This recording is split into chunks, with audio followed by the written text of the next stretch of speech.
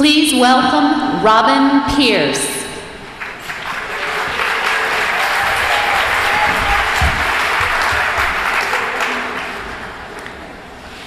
As you know, the status of professional speaking is increasing dramatically around the world.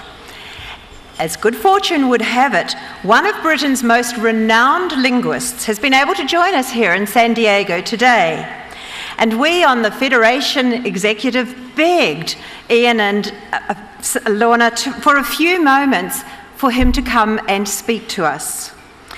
He's Professor Ennis, PhD, MD, and currently Dean of the Faculty of Behavioural Linguistics at Oxford University in London, in England.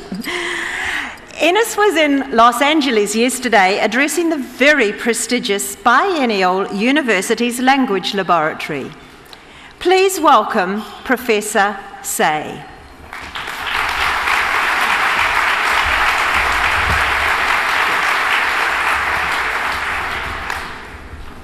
Thank you, Madam President. I've had the privilege of sitting in on this marvellous convention, congress, conference, and its multitude of breakout sessions, colloquia, seminars, and tutorials to assess it linguistically. And I wonder if I could beg your indulgence, perhaps if I talk for 5 minutes and you listen for 5 minutes, we both might finish at about the same time. If you finish listening before I finish speaking, perhaps just sit quietly and think privately to yourself until I catch up. Would be most appreciated. If we could have the first slide, please. There are no slides. I hate PowerPoint.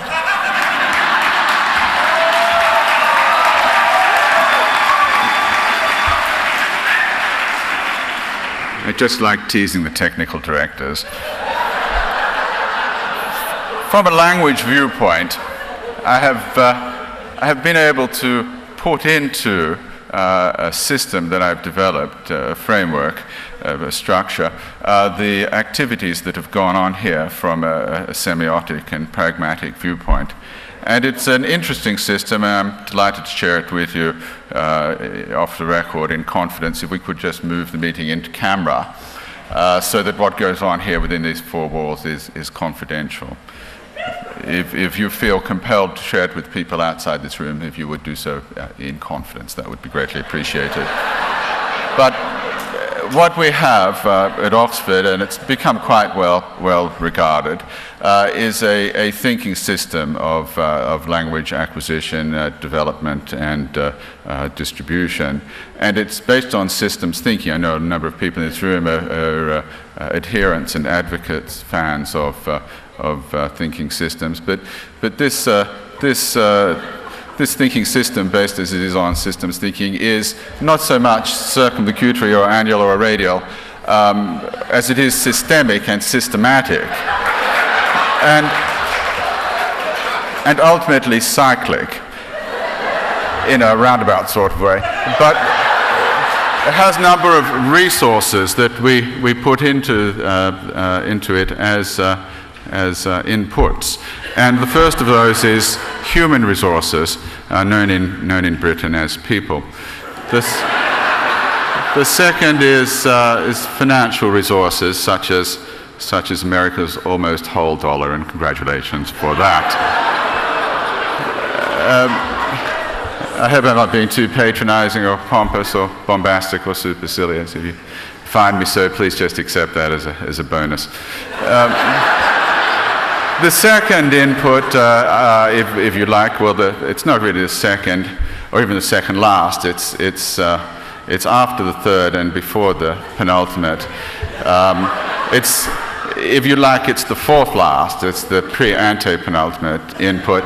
Is the physical resources of property, plant, and equipment. Then there is time, the ultimate finite resource, which is either a denominator or a numerator, depending on where you did your maths, or as they say in the US, math, because you're not really a pluralistic society at all. And taking that taking that diversification or diversity or multicultural metaphor one step further, you know the snake in Taoist philosophy that is impossibly swallowing its own tail, that improbable icon.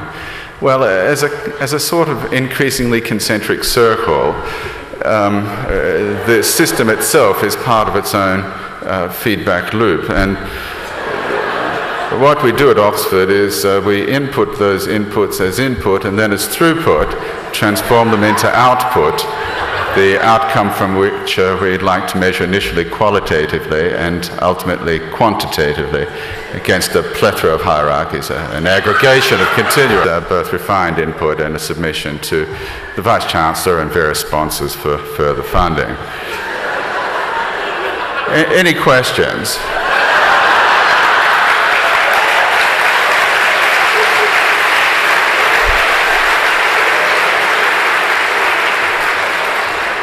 I'd now like to discuss the emerging popularity of research into the subject of deferred gratification, but more of that later.